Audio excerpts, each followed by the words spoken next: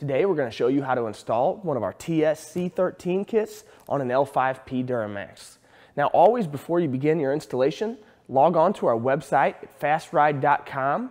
Make sure you register your warranty before you download your installation instructions. Now let's go ahead and get this installation started.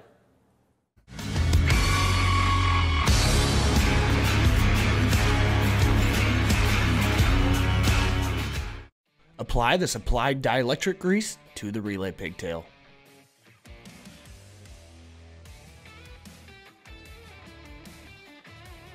Install the electrical relay into the FASS harness. Install the relay cover over the relay and be sure the plastic bracket on the relay is sticking through the cover.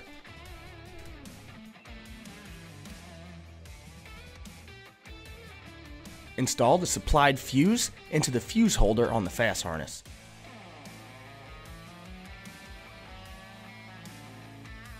Using the supplied ring terminals, connect the red wire of the FASS harness to the positive battery terminal and the green wire to the negative battery terminal.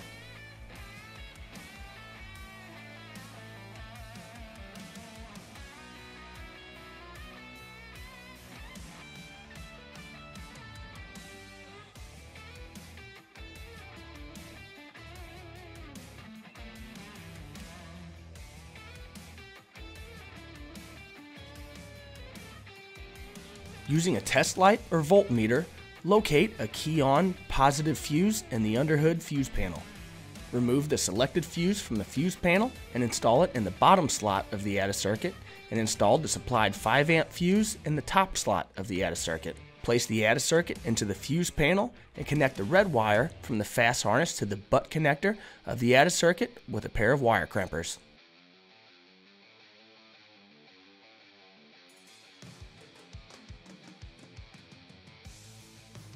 Neatly secure the relay in an upright position and neatly secure all the wires from the FASS harness under the hood away from any hot or moving objects.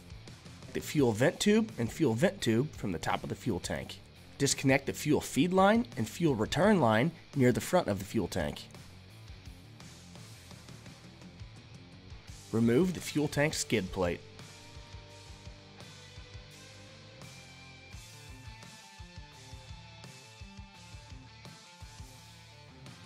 Support the fuel tank and remove the front and rear fuel tank support straps.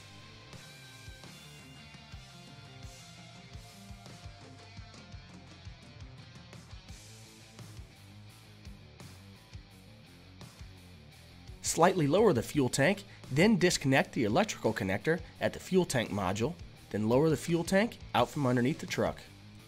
Disconnect all the fuel lines and vent tubes from the fuel tank module.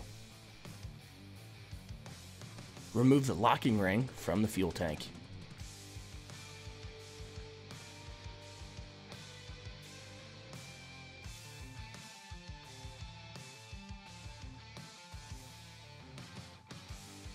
Remove the fuel tank module from the fuel tank and place it on a clean, suitable work area.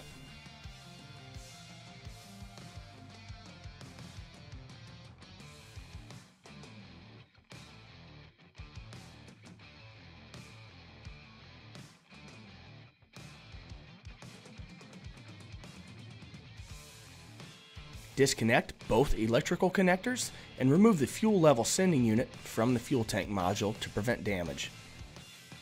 Remove and discard the factory fuel pump harness. Carefully slice the two sections of convoluted tubing and remove them from the fuel tank module.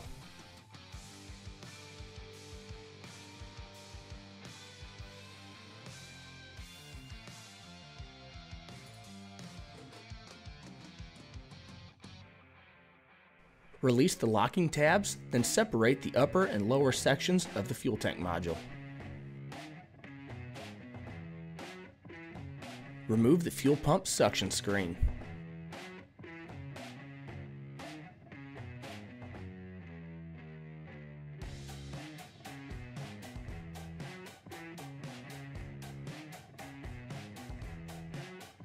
Release the locking tabs and remove the fuel pump.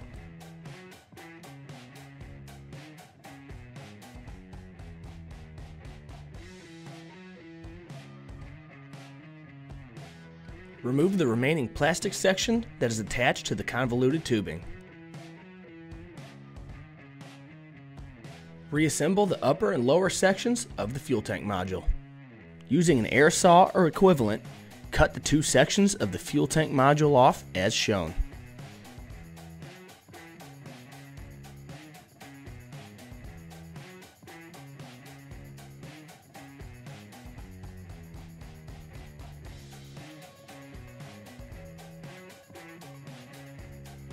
Using a 7/8 inch hole saw or step drill bit, drill the center holes of the two fittings that were just cut off.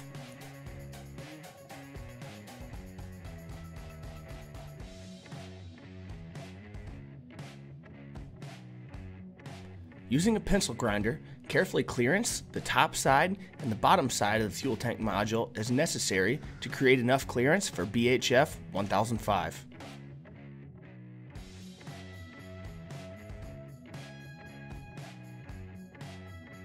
Install a 10-306 and a 10-307 into each BHF 1005 and tighten accordingly.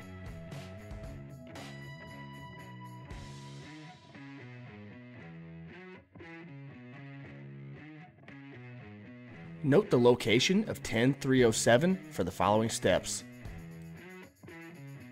Install OR212 onto each BHF 1005.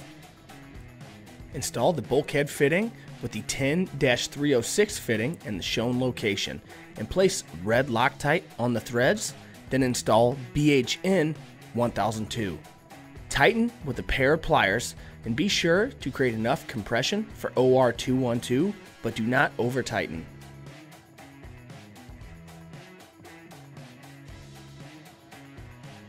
Using the same steps as the previous bulkhead, install the bulkhead with fitting 10-307.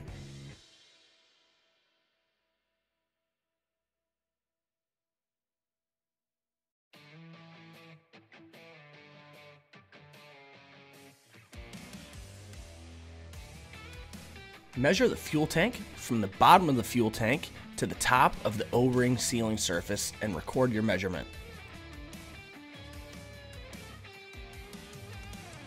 Compress the fuel tank module to the recorded measurement.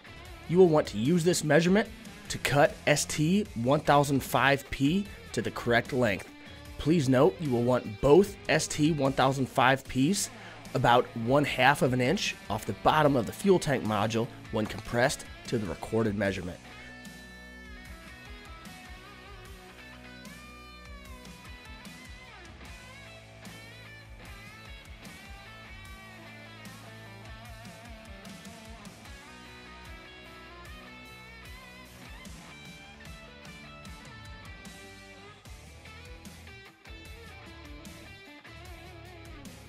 Install each ST1005P onto each bulkhead fitting with the hose clamp HC1001.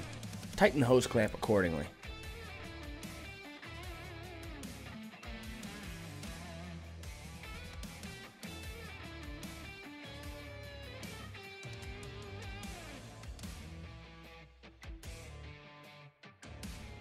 Always be sure to double check your measurement and again, verify that the ST1005P has a 1/2 inch of clearance from the bottom of the tank module when compressed to the recorded height.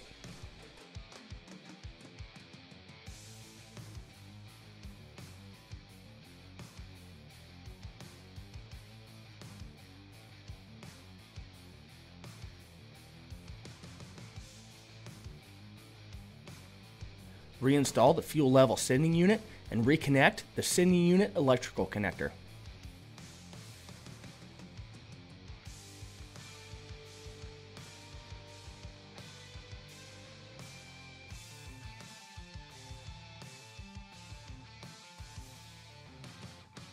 Install FL1006 onto the engine return barb with hose clamp HC4001.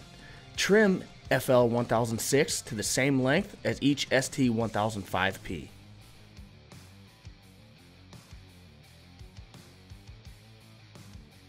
Gently secure all the wires and fuel lines together with a supplied cable tie.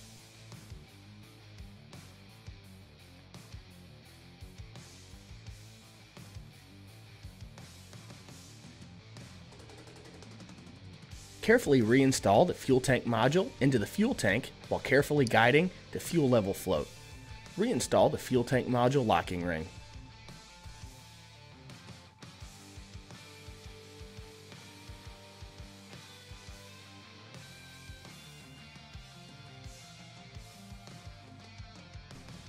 Reconnect the factory fuel return line.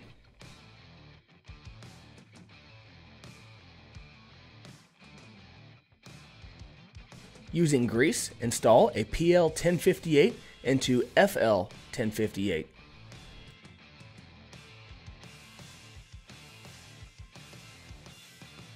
Using grease, install a PL1005 into FL1002.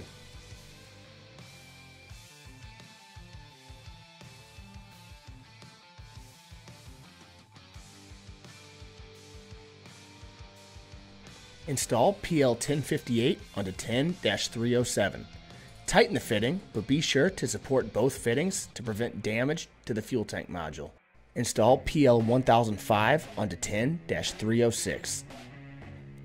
Loop PL1058 as seen here and secure with the cable tie. If you would like to remove the factory fuel filter module, now is a good time to do so. Disconnect the electrical connector, loosen the 3 bolts, and disconnect the fuel feed line. Be sure to tape up the factory electrical connector to prevent dirt and moisture from entering. Lift the fuel tank back up into the truck while carefully guiding the fuel lines over to the FASS mounting location. Reconnect the electrical connector on top of the fuel tank, reinstall the fuel tank support straps, and reconnect the fuel fill tube and fuel vent tube.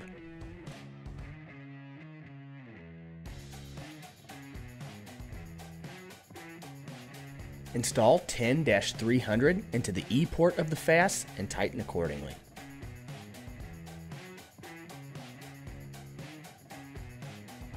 Install 10-302 into the T port of the FASS and tighten accordingly.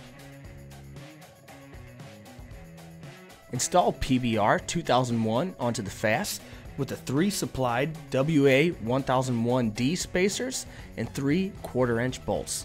Tighten the 1/4-inch bolts accordingly.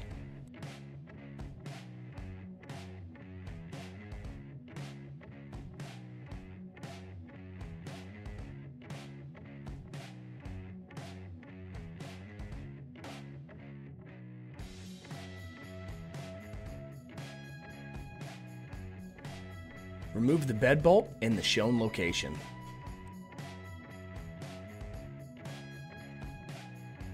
Install PFB 2002 with RS 2001, the supplied 12mm bolt, and the supplied flat washer. Tighten the bolt accordingly.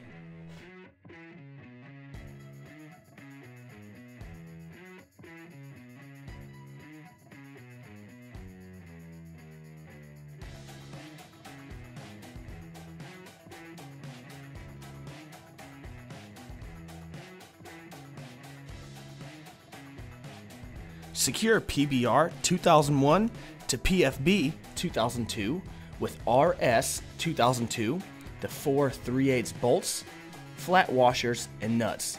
Tighten the 4 bolts accordingly.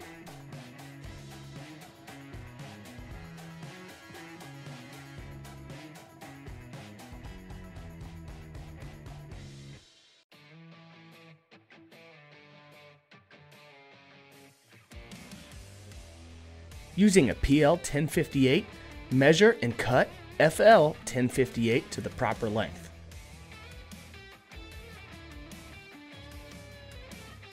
Apply grease to PL1058 and FL1058. Install PL1058 onto 10-302 and tighten accordingly.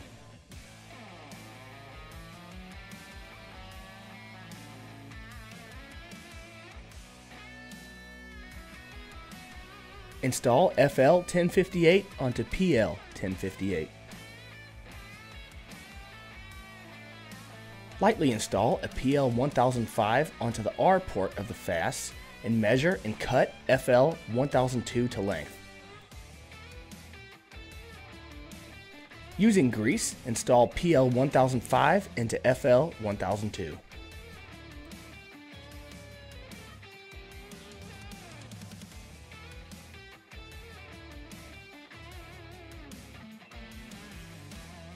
Install the remaining PL1005 into the remaining section of FL1002 using grease.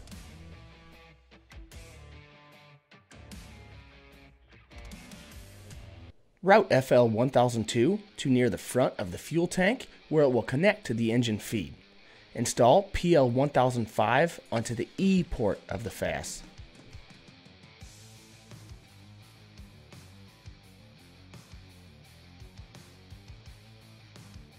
Tighten PL1005 accordingly. Install QD1002 onto the factory engine feed connection, then trim FL1002 to length. Install FL1002 onto QD1002 with hose clamp HC1001.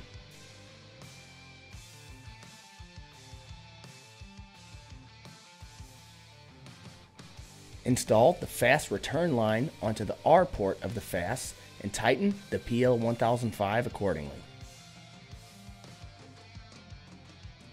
Route the FASS harness to the FASS system, connect the electrical connector to the FASS motor, and secure all wiring and fuel lines nice and neatly along the factory wire harness and away from any moving objects.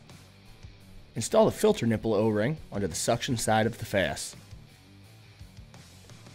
Apply grease to both fuel filter O-rings. Install PF 3001 onto the suction side of the FASS and XWS 3002 onto the pressure side of the FASS.